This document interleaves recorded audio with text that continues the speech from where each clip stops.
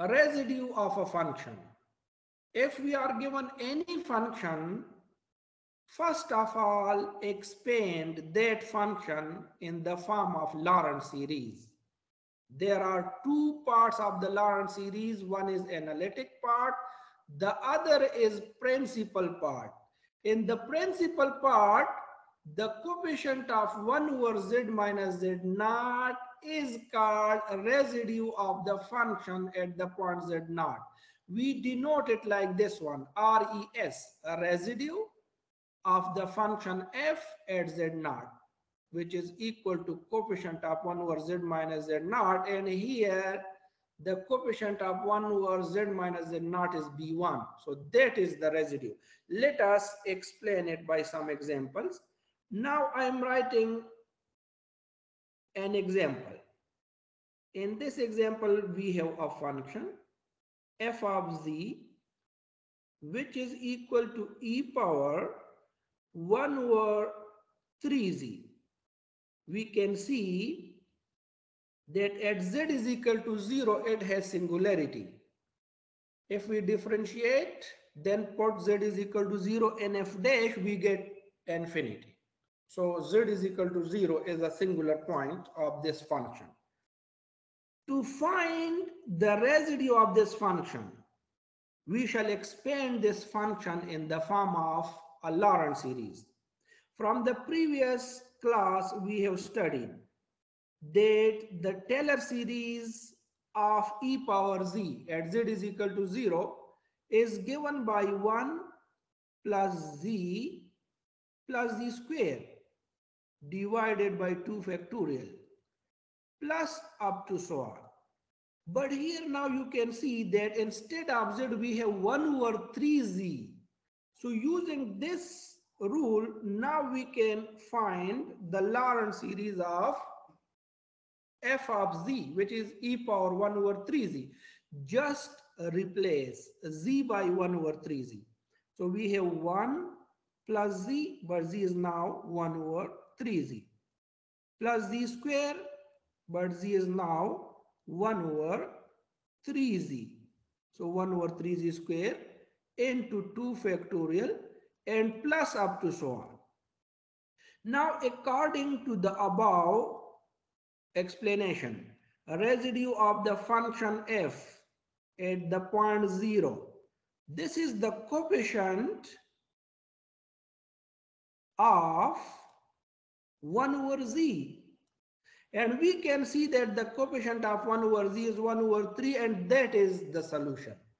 Residue of this function at z is equal to 0 is 1 over 3. Let us write another example. In this example, we have a function f of z, which is equal to z power 4 sine of 1 over z. And we can see that z is equal to 0 is a singular point of this function. Now, from the previous classes, we know that if we use the Taylor series, then the Taylor series of sine z at z is equal to 0. This is equal to z minus z cube divided by 3 factorial plus z5 divided by 5 factorial minus z7 divided by 7 factorial and plus up to so on. Now instead of z, look at this function.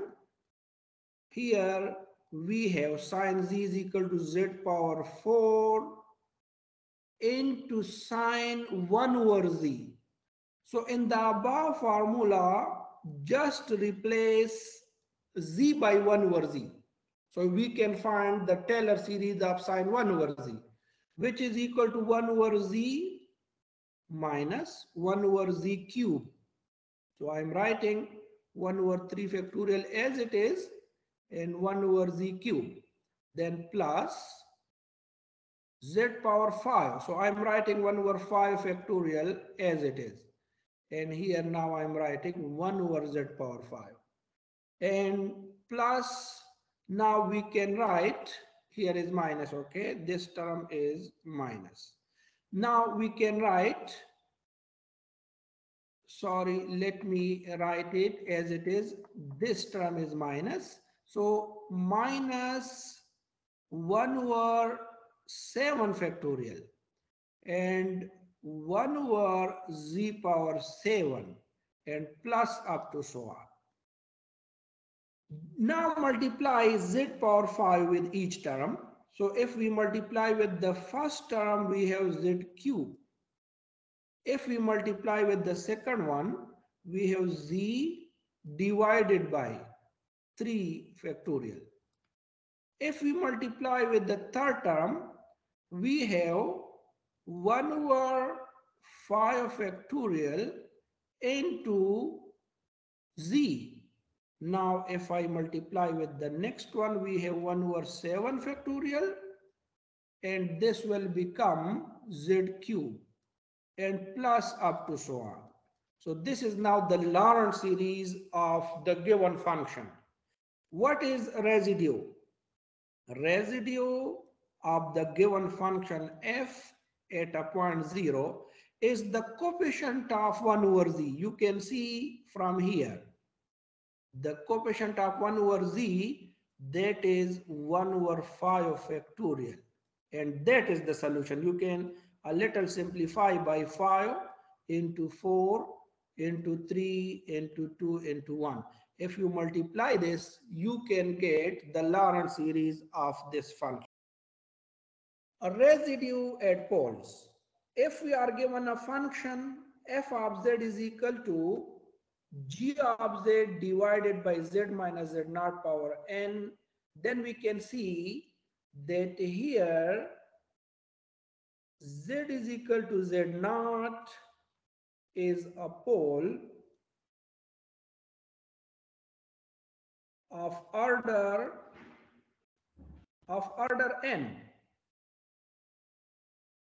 How to find the residue of this function which has a pole of order n? To find the residue of this function, we shall use this formula.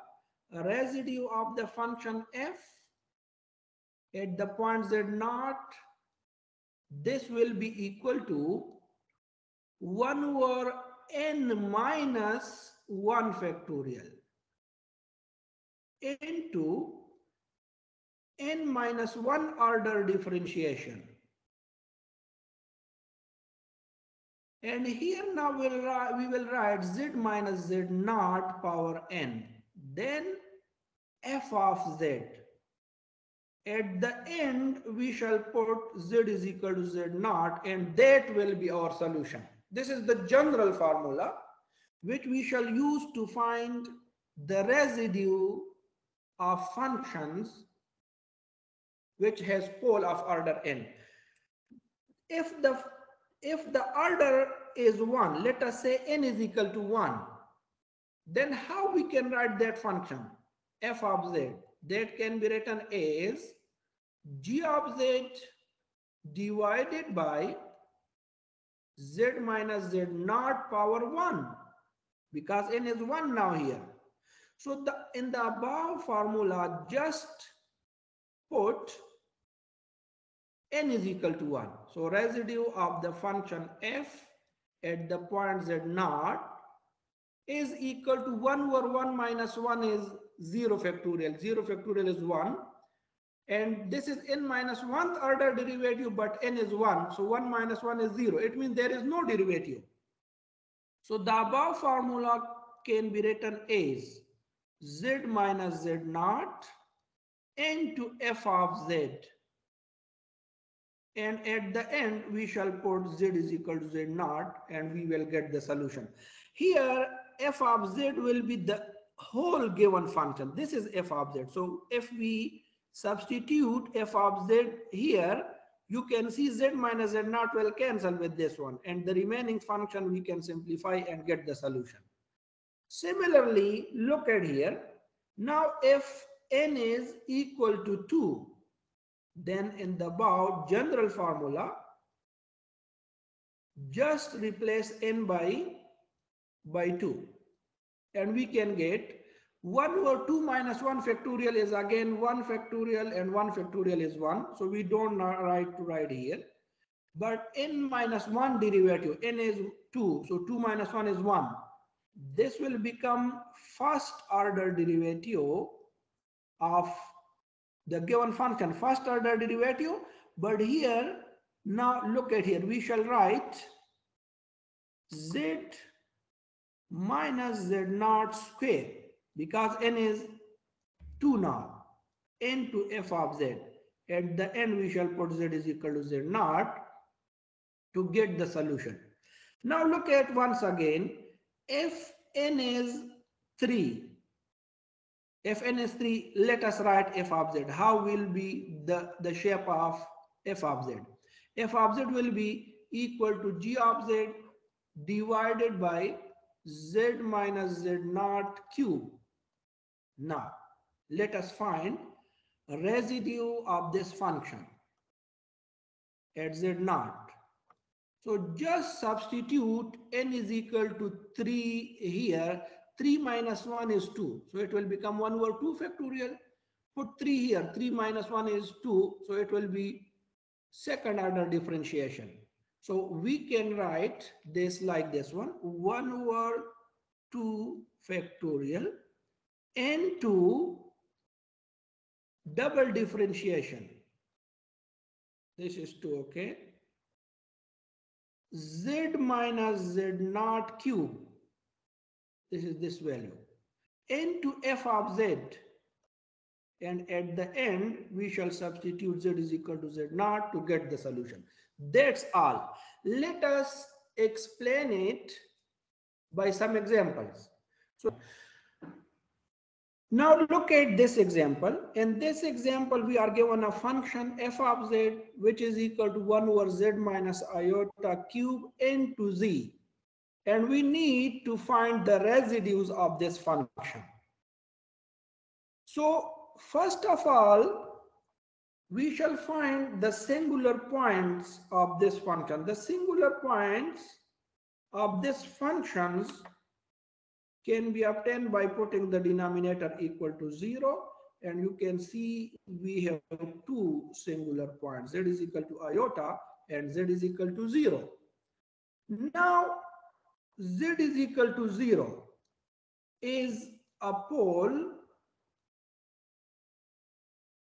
of order 1. You can see it is a pole of order 1. The power of z is 1.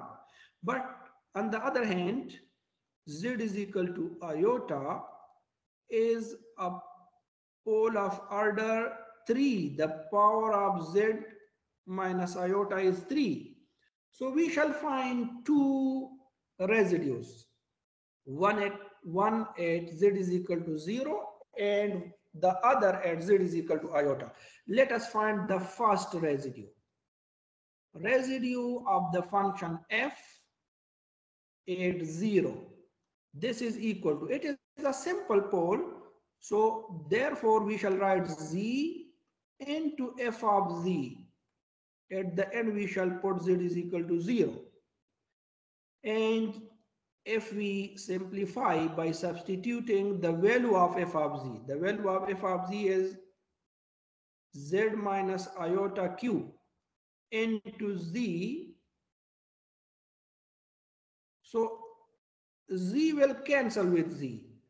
And what we have now? We have 1 over z minus iota whole cube. At the end, we shall substitute z is equal to 0.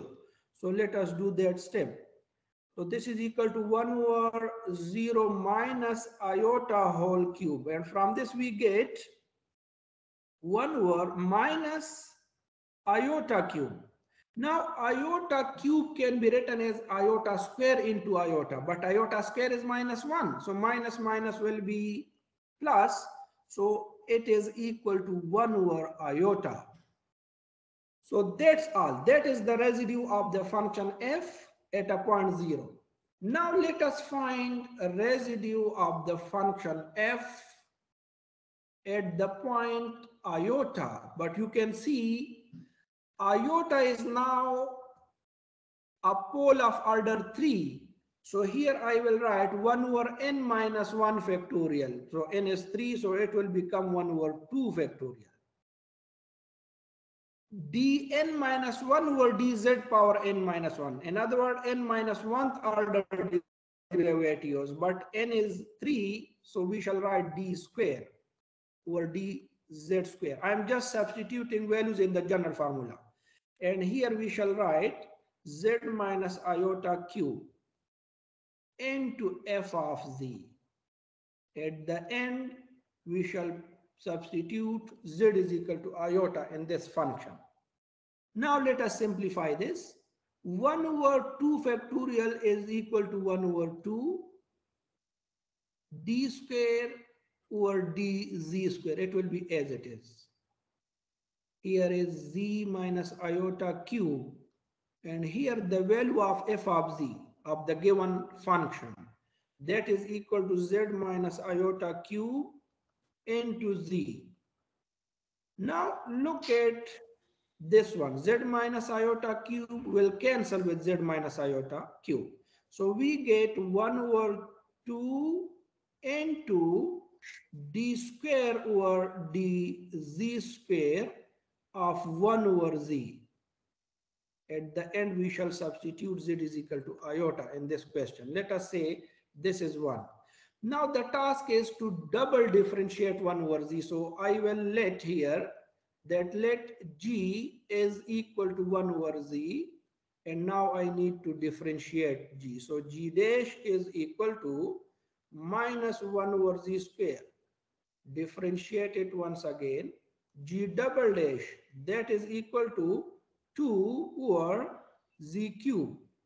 Let us plug in this in 1. So 1 becomes, look at 1. 1 will be a residue of the function f at iota is equal to 1 over 2, and now the value of d square over dz square of 1 over z, that is 2 over z cube, and here z is equal to iota. 2 will cancel with 2, and now let us put z is equal to iota, but you can see the remaining function is just 1 over z cube. So z is here equal to iota. So I will write 1 over iota cube. Now iota cube can be written as 1 over iota square into iota. But iota square is minus 1.